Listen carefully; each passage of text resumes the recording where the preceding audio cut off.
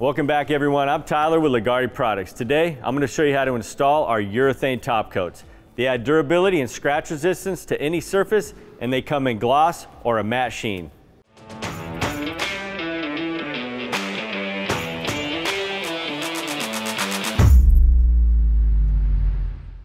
So I'm going to go over how to install, how to mix our urethane top coats, whether you're doing gloss, matte, or even adding our grit additive for extreme durability. First things first, you'll notice we pulled the plastic. That's okay. This isn't going to run off and flow like the epoxy. All you need to do is tape anywhere your roller is going to touch, maybe your backsplash or the wall.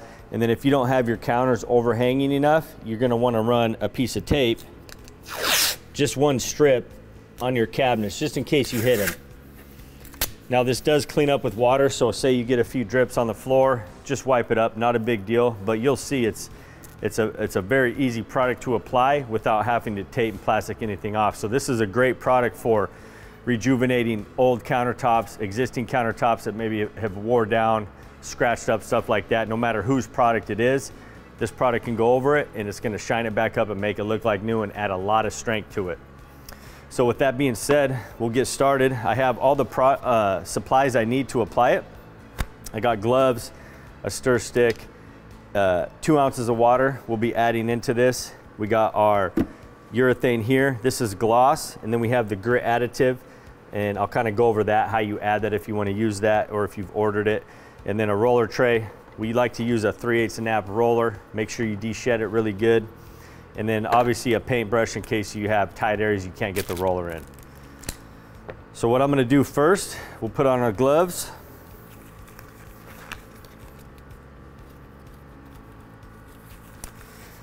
And you don't have to have a measuring cup. These are already pre-measured, but you just want to make sure you have a 32-ounce cup. It'll fit this in there just fine. So we'll give this a little shake just in case anything's settled. I always like to pour the Part A in first, so we'll pour the Part A in here.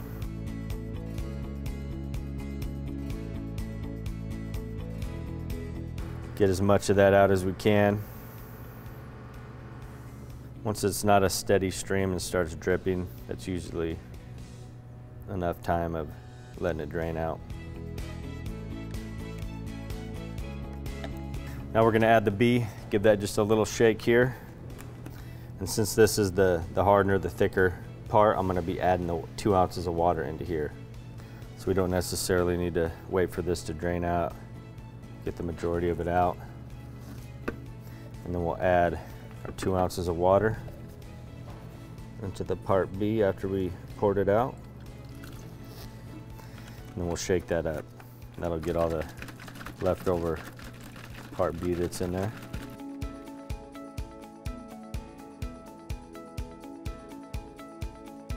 Then this mix is really easy, so we can mix it with the paddle or a stir stick. Really simple to mix. We want to scrape the sides as we're mixing. Scrape that bottom, get in the corners there, the bottom corners.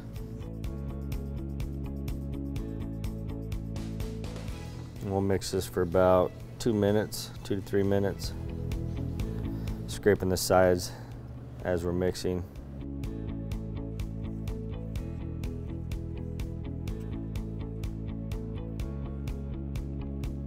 So if you guys were gonna add the grit, say you purchased the grit, you wanted to add durability, extreme scratch resistant to it, you would start dumping this slowly into the urethane as you're mixing it about right now. And that goes for gloss or matte. So if you ordered matte, you mix it the same exact way. If you added grit with the matte, you would add it after you started mixing it, just like I did here. So what I'll do on these tops to kind of show you guys all the options is I'll do gloss on this back half, I'll do matte urethane out here, and then I'll do gloss with grit on the back here. So the little counter will show you what the grit additive looks like. But again, doesn't matter if you order gloss or matte, you're gonna mix them both the exact same way. They're both gonna need 2 ounces of clean cold water. And then you would just add the grit right about now as you're mixing it, if you ordered that as well. Now if you guys epoxied, you really want to apply the urethane within 24 hours of applying your epoxy coat. So if you have waited past that, it's good to scuff up the surface with 220 grit sanding pads or higher. And if you guys are sanding, just be careful on your faces, your edges. Usually do those by hand. You don't want to hit a palm sander on there. Palm sand the top's not an issue because it goes on so much thicker. But just try to do your epoxy and then do your top coat the next day. That's the best application for this process, and that's going to get you the best bond. But again, sometimes you can't do it the next day, so just scuff that surface up a little and then clean it really well, and then you can apply the urethane without any issues. So we're ready to go. So got the roller tray here, and again, I'll do this back gloss. This will be our matte urethane, and then we'll do gloss back here with the grit additive. So we're just gonna pour, and this is for 50 square feet, so we're not gonna need all this since we're doing different spots on each counter. I always like to take a second, kind of really soak the roller up. If you just barely dip it and go roll it out, it's gonna be dry in the middle and you won't get as good coverage. So just take a minute, soak this up really good. Kind of rub that into the roller. And then all we're gonna do, we're gonna roll past down the middle, and I'm only gonna be doing 2 3-foot sections at a time. That way I have enough time to roll it out really good, do my final back roll, hit my faces. You never wanna try to do too much in one dip or before you do your final back roll. So I like to just take a minute, roll it out really quick, make sure we got a good even coat everywhere. And then once I'm done with the top, I'll hit the faces.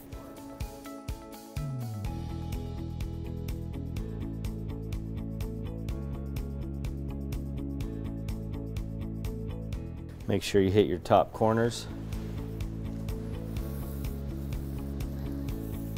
And then once we're done, I always like to roll on the top a little, even out my roller. Get it nice and flat again. And then we just do a final back roll. And I'm not applying any pressure. I'm just making sure I don't have any thick roller edges, thick roller lines. And then I always like to get back, look at it different angles, make sure there's no thick spots, missed spots, anything like that. And then we just kind of move on. Re-dip. And then do about the same width again. Always make sure you overlap a little bit into the previous section.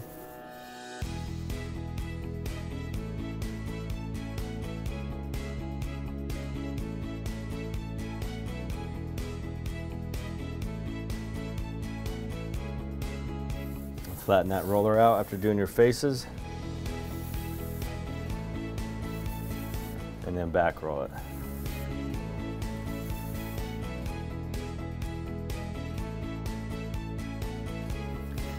Now if your rollers are leaving thick edges when you're doing your back roll, just press some of that out.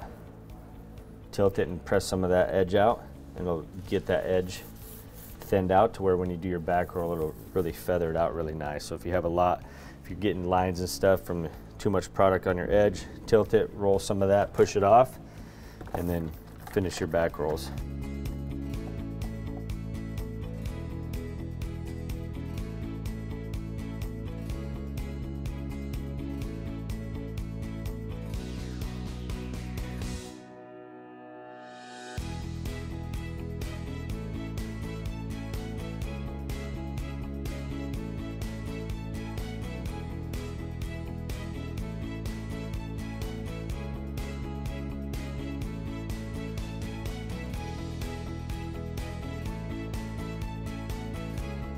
All right, so a few things. Like I said, always check your sections after you get a section done. Make sure everything's hit, no thick spots, because even this took about, I don't know, 10 minutes, 8 minutes. I wouldn't want to come back here and try to roll out a thick roller edge, because it's gonna look, you're gonna see exactly where you rolled on the top. So always double check your sections before you move on, because if you want to do something to them, re-roll a spot, you can do it right away, but you never want to go back and hit anything. So like I said, it's always good to roll a section, look at it, and then move on, make sure everything's good. So what I'll do now, I'll add some grit to the urethane.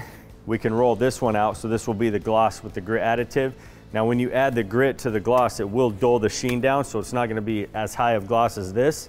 It will still have a little teeny bit of gloss to it. If you add the matte if you add the grit to the mat, it's not gonna affect it. It's just gonna be a matte finish, no gloss at all. So you will get a little bit of gloss, even though you add the grit to the gloss, but just keep that in mind. So when you're adding grit to the gloss, it's gonna dull that sheen down a little bit, and it's not gonna be as high gloss as without the grit. And you guys will be able to see it once I put them both down. All right, so I added the grit additive to the leftover urethane gloss that I had. It's about 2.5 grams per ounce of urethane. So I had 10 ounces here of urethane. I added 25 grams of the grit. And so this is gonna give me the gloss urethane with the grit additive, and I'm gonna do that on the little one back here so you guys can see the difference. Now again, like I said before, the matte, adding the grit to the matte doesn't change the sheen at all. It just dull no matter what. Super, super cool. So this will affect the gloss sheen a little bit and tone it down, and you guys will kind of be able to see once it's applied. So got a new roller, de-shedded it. We're just gonna sit here and soak this up for a minute.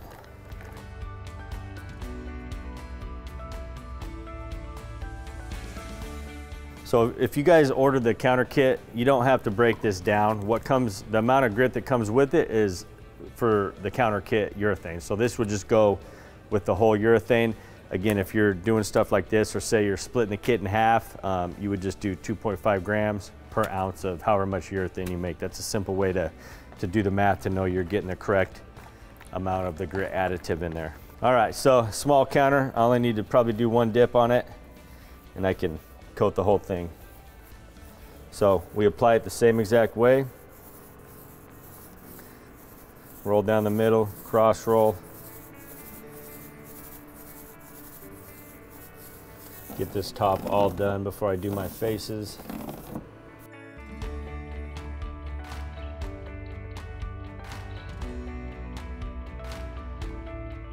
Make sure we get our corners.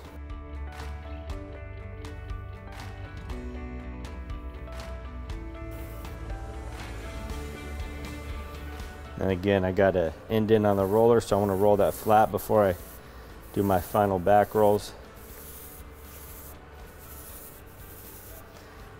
And we'll do our final back roll. Just nice and light, making sure we're not leaving any roller lines, any thick spots. And that's it. Again, guys, you want to double check, like I got a missed corner here. This is why you always go around and double check before you move on. Make sure everything's been hit. All right, so now I'm gonna do the matte urethane. And again, guys, whether it's gloss or matte, you're gonna mix them the exact same. If you're adding grit, you're gonna add it the same way, so it doesn't matter. So I've already mixed this up just like I did the gloss, and now we're gonna apply it same exact way. So the gloss and the matte are applied the same exact way. You mix them the same exact way. The only difference you're gonna get are the sheens from a gloss to a matte. So we're using the 3/8 snap roller again. New roller, de-shedded it. And then we're gonna do the same exact process. Roll down the middle, cross roll. We're gonna get our top done, and then we're gonna do our faces. And again, I'm not worried about roller lines up top here because I'm still gotta do my faces, my edges, and then I'll come back and make the top look good.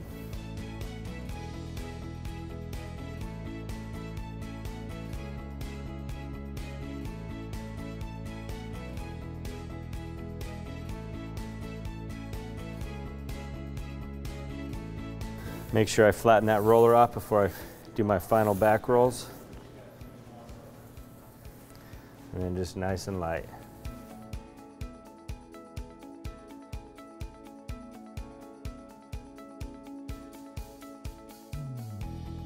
So again, guys, same exact process as doing the gloss or even adding the grit additive. You apply it all the same exact way. The difference is the sheens that you're gonna get. So I'll continue this process over the rest of this island.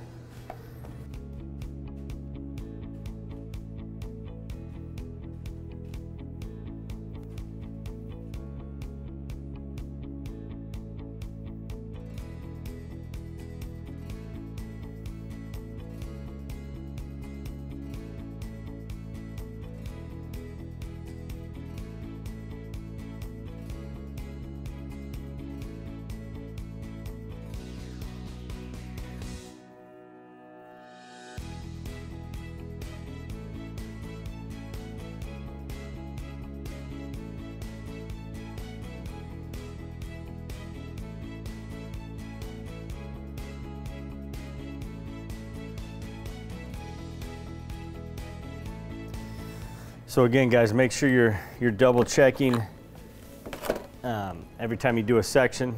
Get at different angles, make sure everything's been hit. So this will go from gloss to super low sheen. So instead of honing or sanding countertops, you can apply our matte urethane, and it's going to give you that same exact look in just a matter of minutes. So this is a really cool product, extremely popular. And not only does it add durability and strength, it also is 100% UV stable. So it's going to protect those counters from harmful UV rays, stuff like that. Just an absolute awesome product. So as you can see, we didn't drip anywhere. It didn't run off the counter. So that's why a lot of contractors will come in after doing the epoxy coat, come in the next day, peel everything, clean everything up, run one strip of tape, urethane top coat it, and then they can just peel their tape off when they're done, and they don't have to come back on the job and clean everything up, so they can be done that day. So it makes it really nice doing the urethanes. When you guys are doing the matte urethane, you really need to be doing 2 coats over a glossy epoxy surface. Now say you sanded the top real quick because you had imperfections, you could get away with 1 coat. But if you look closely, you can kind of see some glossy specks right throughout this top. So that second coat will completely hide all those. So what we've done is we coated this, we pulled the tape off of those, and you can apply your second coat the same day. So once it goes, the whiteness goes away and it goes clear, kind of like this, you can apply that second coat. So you don't have to wait 24 hours or the next day. That's the benefit of our urethanes, and that goes for the gloss as well. If you want to do 2 coats, you can do that within an hour, hour and a half, or once it goes like a clear finish. So you don't want to go over it when it's still milky white. Kind of let that dry out. It's usually about an hour, hour and a half, and you guys can do your second coat on it.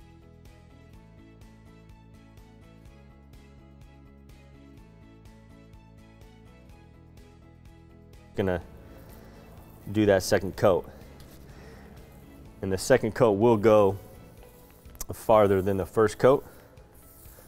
So just kind of keep that in mind. You kind of see how much I'm getting coated with 1 pass here. And we just apply it the exact same way. Roll out the top, hit our edges, and then move on. Always make sure you get these corners.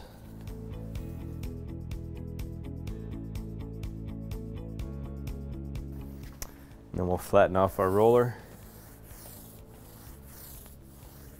and do our final back rolls.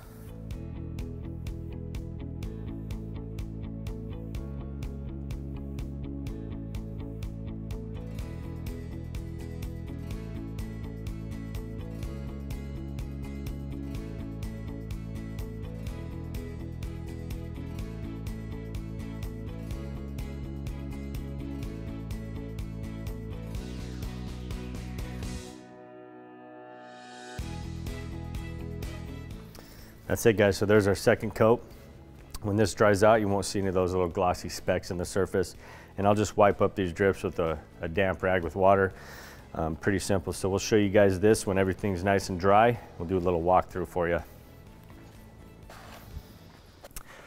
So I'm gonna go over a few FAQs for you guys on our urethanes. The first one is, how long do I gotta wait before I can install my sink or I can use my countertops?